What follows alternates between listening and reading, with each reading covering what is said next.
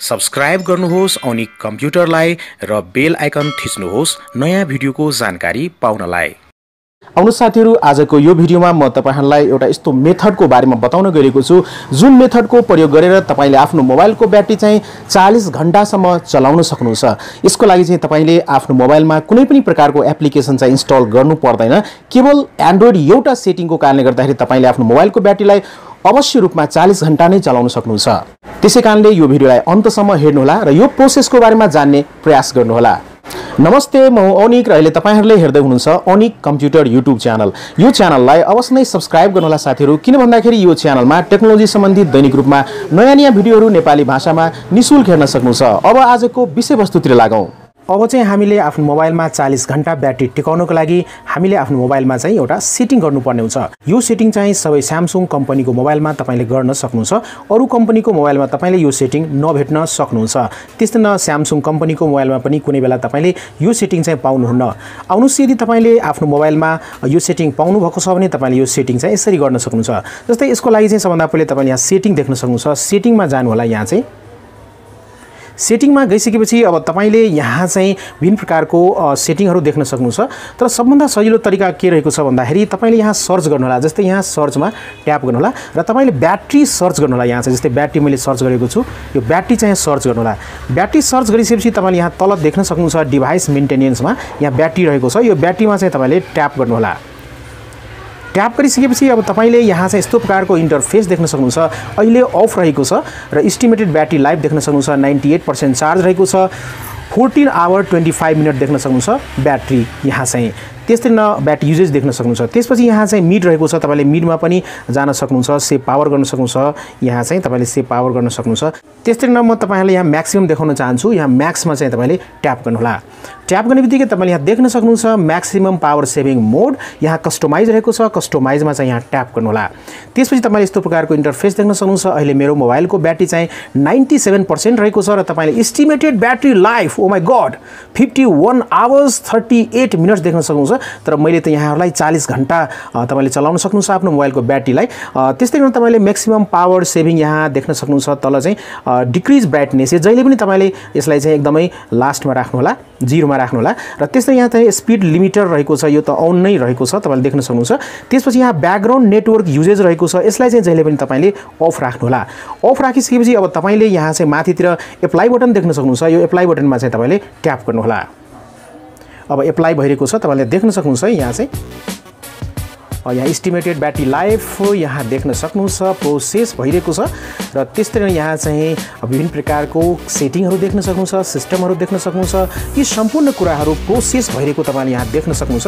र अब तपाईहरुले यदि यो सेटिङ गर्नुहुन्छ भने पक्कै पनि तपाईको ब्याट्री चाहिँ यहाँ देख्न सक्नुहुन्छ। यहाँ 51 our 38 minutes remaining, my God. यहाँ तपाईले देख्न सक्नुहुन्छ ब्याट्री पावर 97% मेरो मोबाइलको ब्याट्री चार्ज रहेको छ। त्यसमा तलतिर तपाईले यहाँ विभिन्न प्रकारको आइकन देख्न सक्नुहुन्छ। यहाँबाट तपाईले साथीहरुलाई कल गर्न सक्नुहुन्छ। त्यसमा म्यासेजमा जान सक्नुहुन्छ, इन्टरनेट चलाउन सक्नुहुन्छ, सेटिङमा जान सक्नुहुन्छ। यहाँबाट तपाईले अघि पनि सेटिङमा जान सक्नुहुन्छ। तपाईले यहाँ location, battery, brightness, sound, mobile networks, त्यसै ब्लुटुथ, वाइफाई, त्यसै फ्लाइट मोड सम्पूर्ण कुरा तपाईले देख्न सक्नुहुन्छ। जस्तै वाइफाई म यहाँ चाहिँ अन गर्छु। वाइफाई अफ रहेको छ।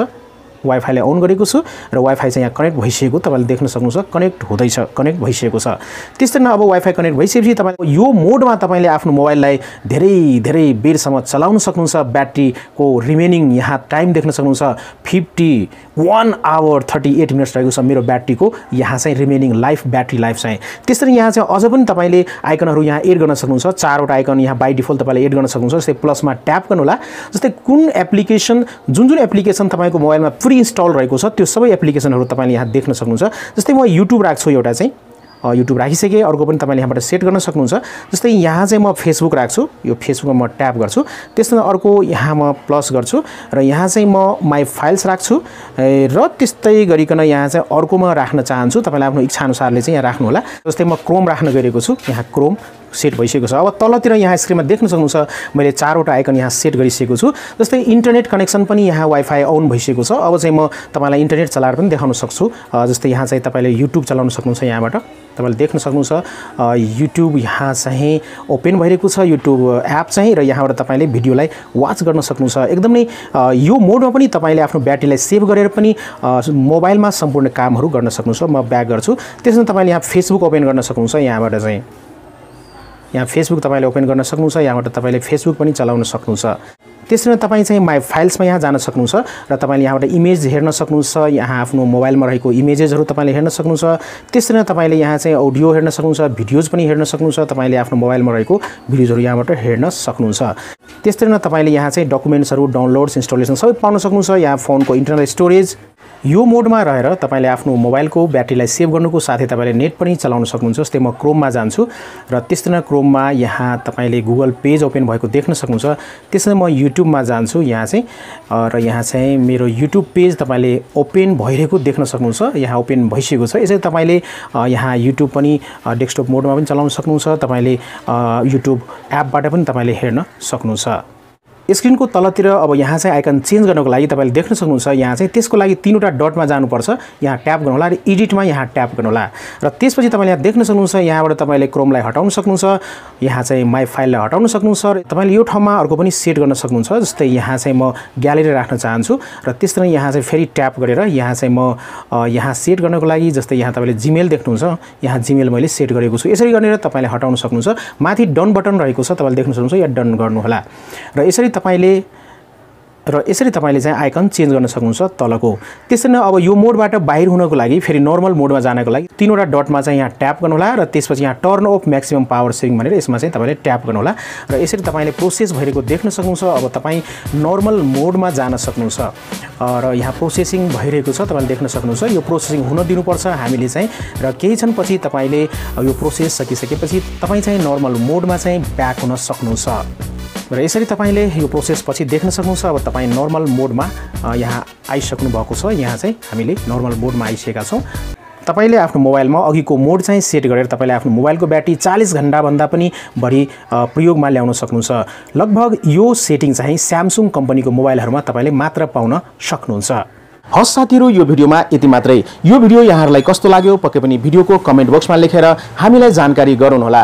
त्यसैगरी नै यो भिडियो मन परेको छ भने पक्कै पनि यो भिडियोलाई लाइक र शेयर गर्नुहोला। त्यसैगरी नै अन्तमा एउटा रिक्वेस्ट गर्न चाहन्छु, ओनिक कम्प्युटर युट्युब च्यानललाई सब्स्क्राइब गर्नुहोला र त्यसैगरी नै बेल आइकनमा प्रेस गर्न नबिर्सिनुहोला नयाँ भिडियोहरुको नोटिफिकेसन प्राप्त गर्नको लागि। तपाईहरुको समय शुभ होस् भन्दै यो भिडियोबाट बिदा लिन चाहन्छु। Take care, good by, Jay Nepal.